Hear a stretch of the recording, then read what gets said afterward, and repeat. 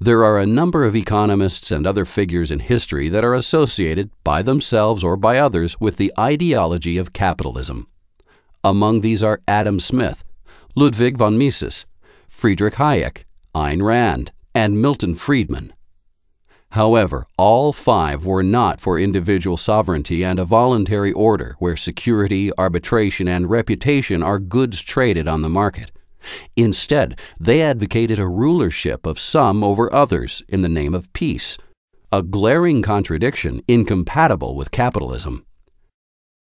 On top of this, Smith was also for the monopolistic state to produce roads, bridges, canals, harbors, coinage, a postal service, hallmarking of gold and silver, quality regulation of wool and linen cloth, regulation of paper money notes, regulation of bank trades, public and compulsory education, publicly funded religious instruction, protection of intellectual property, and more. Hayek was for the state production of roads, education, a social safety net, theaters, sports grounds, certification of professions, building regulations, food regulations, factory safety and health regulations, restriction on the sale of dangerous goods, including drugs, and more.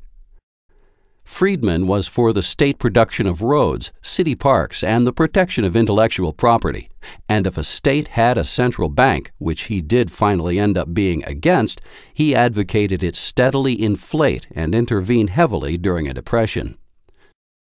Rand was for the protection of intellectual property. Mises did not advocate additional state interventions.